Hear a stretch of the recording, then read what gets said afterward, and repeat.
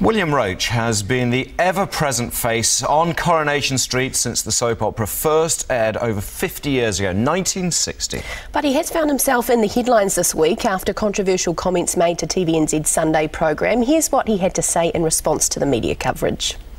I apologise for any offence that's been caused by any comments that I've made, but I would never say that victims of sexual offences are responsible for the abuse that they've suffered.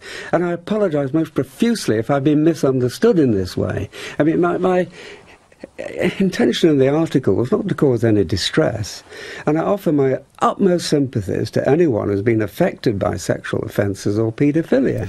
Well, William Roache is in New Zealand now to narrate the onstage Coro comedy. He joins us now. William, thank you very much for coming in this morning. Lovely to see you here in New Zealand. It's lovely to be here, I must say. I do want to start by asking you, I mean, few would, if anyone, would question the sincerity of your apology there. You seem genuinely sorry for the upset.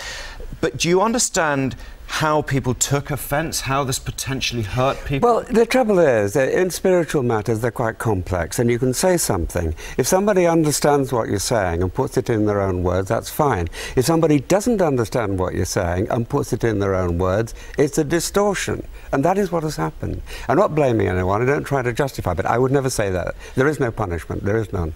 But so you genuinely dismiss any ideas that you sanction any sort of sexual relations with somebody underage? Oh, that? Oh, you're talking about that side of it. Of course I don't sanction that.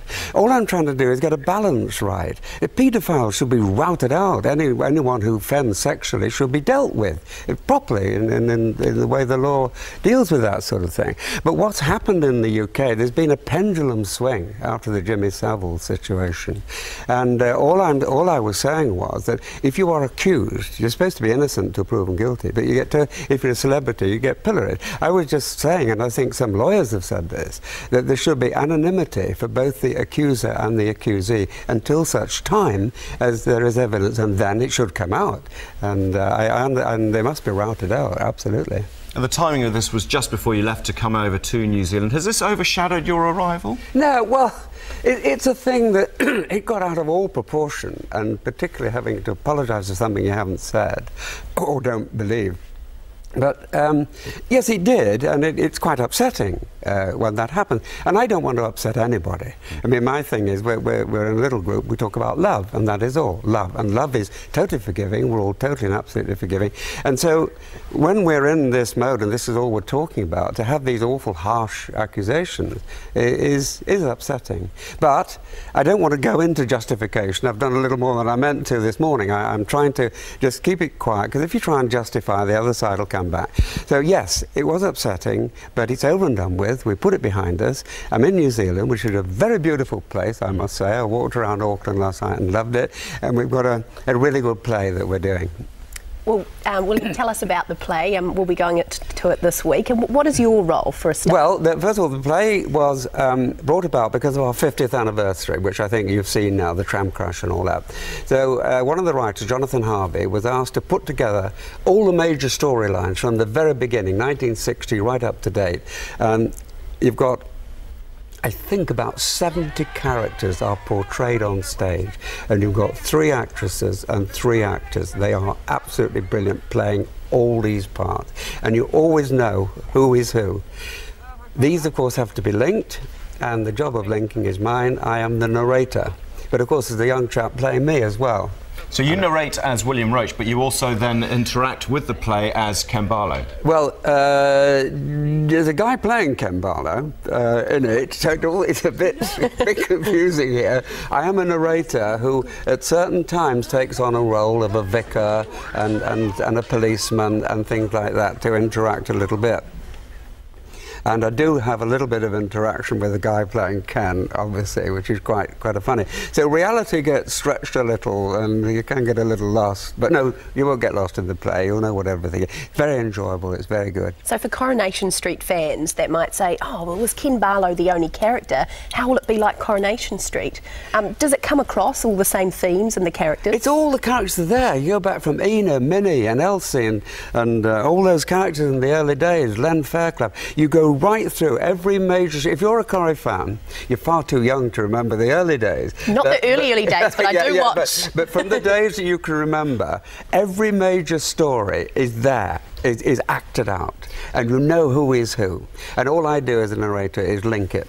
Okay. William, I want to ask you, because this cross-generation appeal of Corrie, you talk about the very early storylines, but it hasn't mattered that, Toni, you missed it. And Nadine, you're a big Corrie fan as well. And I remember last year when we spoke to William on the phone, this is something which you were sort of slightly starstruck at the fact you were talking to. It is an amazing thing, this appeal through all generations of Corrie. Well, yes, sorry, do you want to say? No, I was just going to say, I guess you've been on the show for about twice as long as I've been alive, and yet it's probably my favourite TV show. I just wanted to know, you know, I'm from the so-called restless generation that jumps from job to job. Did you ever consider leaving Corrie at any point over those 50 Well, no, years? I don't. I love it. I mean, I've given my life to it, and I actually adore it. I mean, I'm so lucky. As an actor, I'm lucky to have had regular employment, but I'm so lucky that it's been in something as beautiful and lovely as Coronation Street, which, you know, it's funny to say it's a very moral show when you get all these murders, rapes, all this, but why it's moral is, at the end of the day, they usually get their comeuppance. But what it's about, it's just about ordinary people struggling against adversity. It's beautifully written. They get strong characters. It's why it was called Dickensian in the early days. John Betjeman, the poet laureate, called it Dickensian. And so long as the characters are... They don't have to be loved. You can actually hate a character and enjoy to watch it getting its comeuppance. But as long as the characters are full and rich and enjoyed, and the writing is good, and the writers are brilliant, I don't know how they keep it up. You know, even now, when I get the scripts, I look at it, and I either fall about laughing, or think, wow, you know, this is really good stuff. What's your relationship like with Deirdre off screen? What are you friends with Anne? I mean, do you go round to her house for dinner, or...? I couldn't have had a better on-screen wife than Deirdre. She's what you would call a mother hen. She's always going around cleaning. She comes in with a marigold and she'll clean. She's got one of these big handbags, and I joke about it, that she's got everything in there. If I said I wanted a cucumber sandwich, I'm sure she'd pull out a cucumber, a loaf of bread bun, she'd make one. If you've got a headache, she's got pills for you. She looks after everybody. She's just a very beautiful person. Have you ever had a fight in all those years, the two of you? A fight? Oh, you mean off screen? Off screen? Never. Never? Never once. Wow. We've had many... On screen? But, you know, often in the middle of a fight, really going like that, there's a little bit of you that's the actor say, hey, this is really good, isn't it? And at the end you can say, I enjoyed that, didn't you? You said, yes, so did I. No, I have never...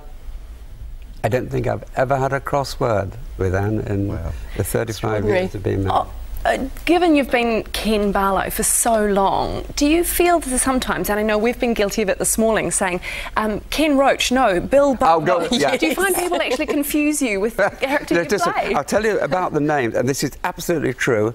The street had been running for about 3 years, and I was sitting with my father, and we watched an episode, and the commercial break came up. He said, oh, Ken, sorry, Bill. I thought, right, if my own father can do it. It's getting serious. We have a similar problem.